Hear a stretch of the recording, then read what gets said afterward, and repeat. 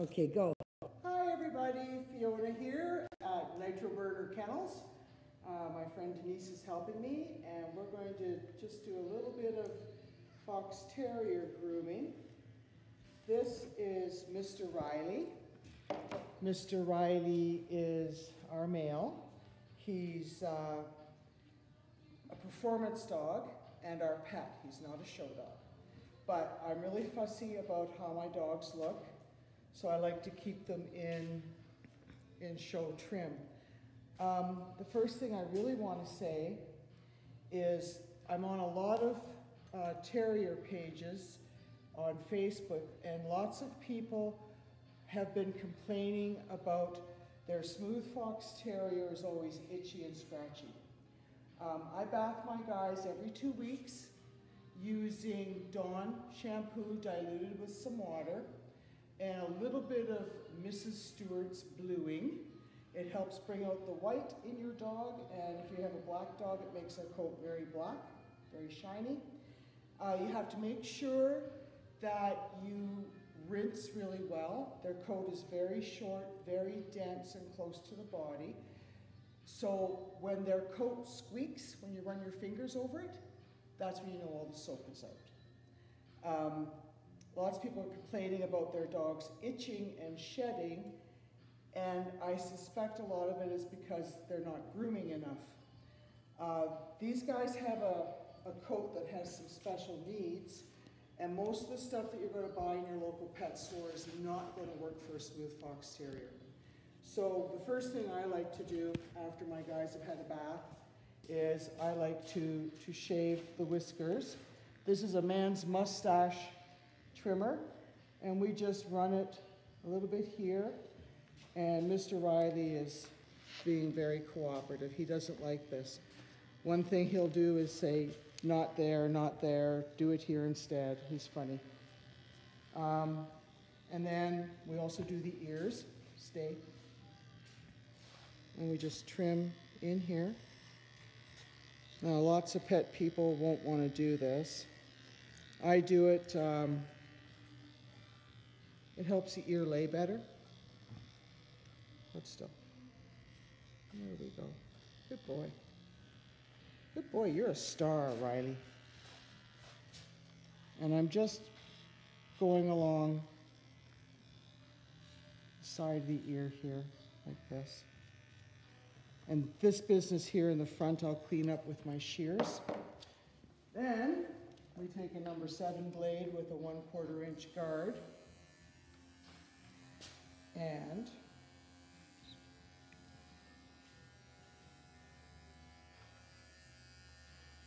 good boy. Go up the chest, and we go against the coat.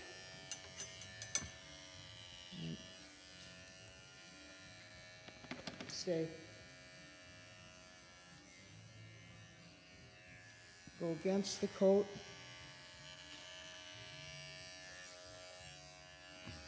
Stay.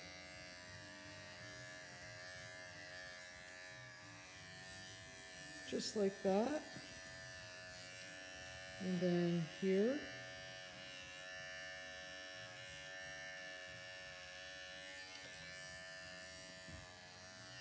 And we try not to go past the rough. If you like, you can take your dogs to a professional groomer a couple of times a year, and that will go a long way to keeping them in coat. And what I mean by in coat is it'll just keep them trimmed up. They'll be cooler, they won't shed as much in your house, and they'll be very comfortable. They'll be more comfortable, right? Like if you see your dog scratching and itching a lot, it could mean you didn't get enough shampoo out of it. Or it could also mean that he needs to be stripped out, because there's a reason that we keep them stripped. You'll have far less shedding in your house, and your dog will be a whole lot more comfortable. Good boy, right? And then, stay. I'm going to try not to get in the way here. Just do this.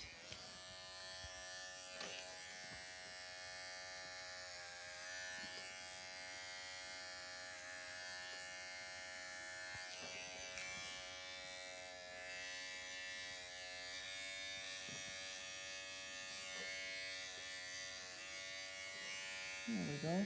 Stay.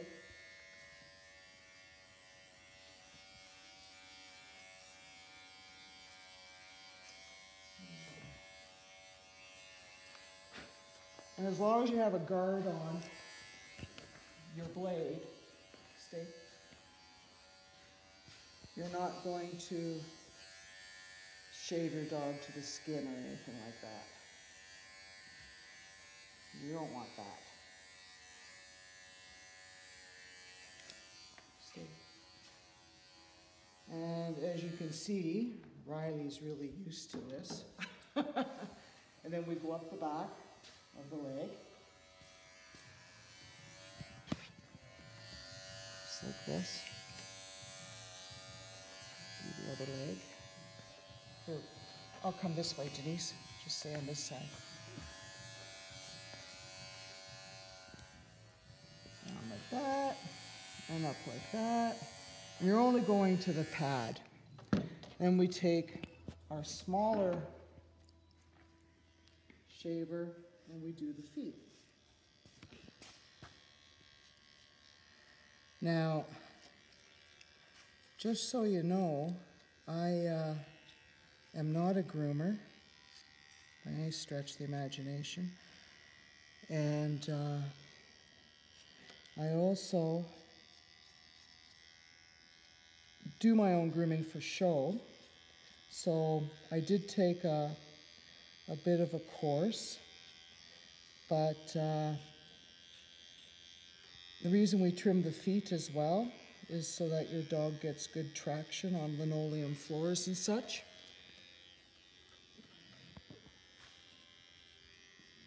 And they don't tend to pick up snowballs in their feet.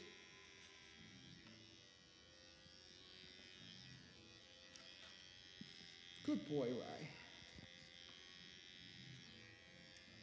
And it's just a good opportunity to check your dog for ticks, fleas, wounds, injuries. There we go. And then we do the bum. Do we have to do the bum? Stay. Stand. Okay. Just come up the hind leg like this. Blend it in a bit. This helps your dog stay nice and clean as well in the back.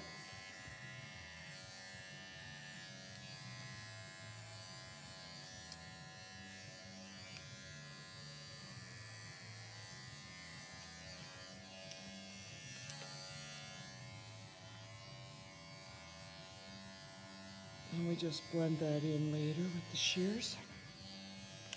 Now don't move. Stand, Riley. He hates having his tail done.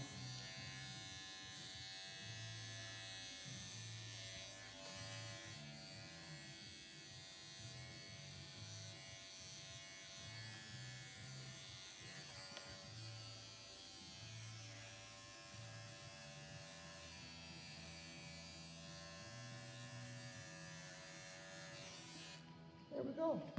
That's the clipper portion. And now I'm just going to trim up his tail a little bit. I'm really fussy about tails. I know lots of people aren't, and they like a natural looking dog, but I kind of prefer my tails to be nicely shaped. And even though Riley is not a show dog, I still want him to look his best as a representative of his breed. Also for competition. Well, and for competition. Like I do take him in the sport ring, so I want him looking really good, right? But I also am really proud of my dogs And when I walk down the street with them and someone comes up to me and says, "Oh, what kind of dog is that?" I want to be able to say, this is a smooth fox terrier, and I want him to look like a smooth fox terrier, right?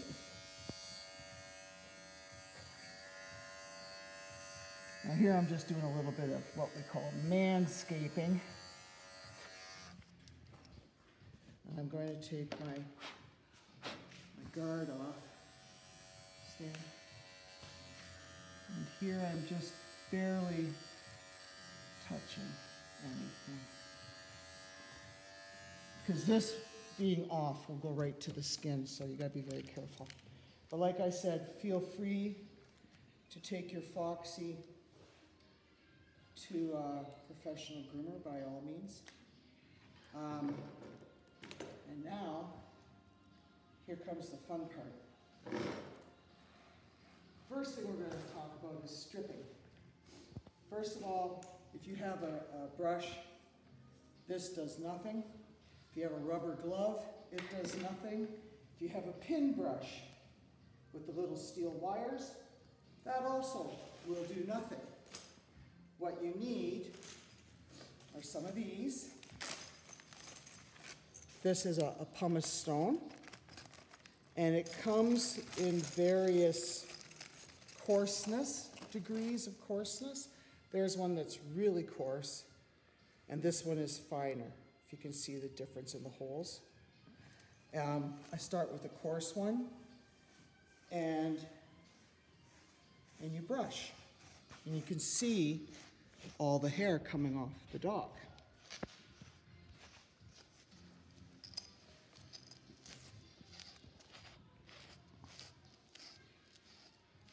See that? Now the one thing that I don't like about pumice stones is they do tend to leave a little bit of gravel in the coat. So you gotta take a brush and brush afterwards. And for the show ring, of course, I can't get the precision, but you see the hair coming off of me.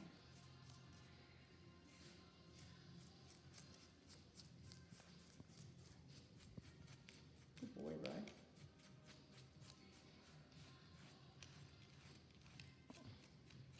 And you can get these at Tie Brushy, I believe, carries them. TYBRUSHE, Pet Supplies in Calgary. Actually, DeWinton, but I think it's, if you look them up, you'll find them on Google. And they do ship. And Darren and Sheila are really wonderful to deal with, proprietors. Oh yeah, and now comes Riley's most hated part. So you can get pumice stones. And I've had these ones for a number of years. I don't use them much anymore because we prefer stripping knives. Now these are some, there's many different kinds. And again, you'll see they come in different coarsenesses, tooth widths and whatnot. I start with my biggest one. Stand. And I bring my collar up. And now you pull the skin tight and you push back, and then you just, and make sure you're laying it this way, not this way. These are razor sharp. You will damage your coat, you'll cut your dog, you'll cut yourself, and everybody will be very unhappy. Riley doesn't like a stripping knife because he's used to a pumice stone, but you can see how much coat I'm getting, just that little bit. And that's the undercoat, and that's what you want to be taking off your dog. When they get too much undercoat, they will develop itchiness, hot spots, dandruff. You'll see them rubbing along the floor, scratching a lot.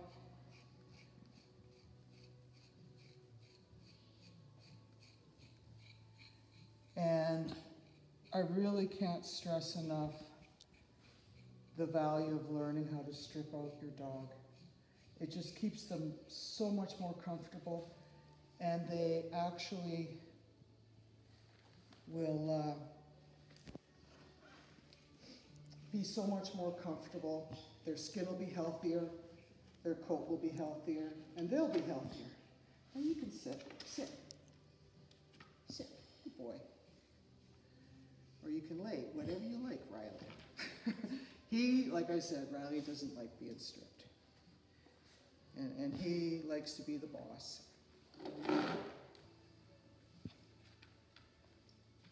Stand.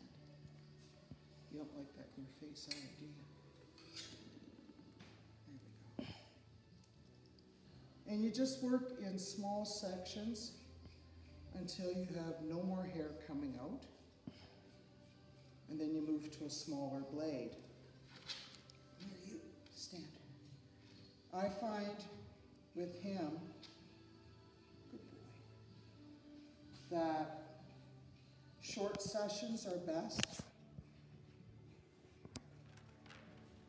Because to get one of these guys ready for a show is up to about 6 hours of grooming, if you've let them go. If you've kept up on it, it's just a quick tidy. Now, yeah, see this? You're yucky.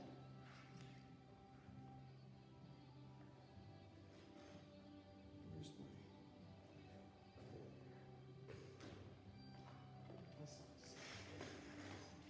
Here, you. Now,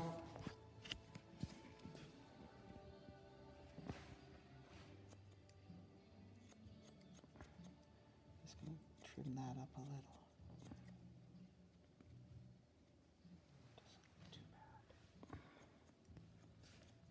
Here I'm just thinning it out so the hair lies a little flatter.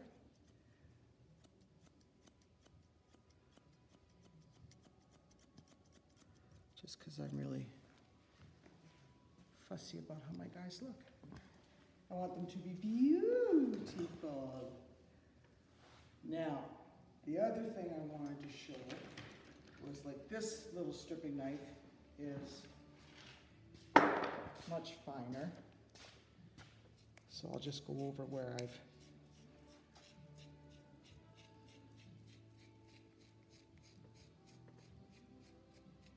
good boy, Riley. And if you do this once a week, once every 2 weeks, then you will find you have far less fox terrier hair in your house and on your clothes. Now, the other thing I wanted to show you was, where'd it go? Furminator. This is a Furminator, and I believe you can buy them at Pet Value. They come in different sizes. This was the only one they had the day I went, and I would have preferred one that's half this wide here. Now, Riley hates the Furminator. Riley doesn't like much of anything. And you just take it.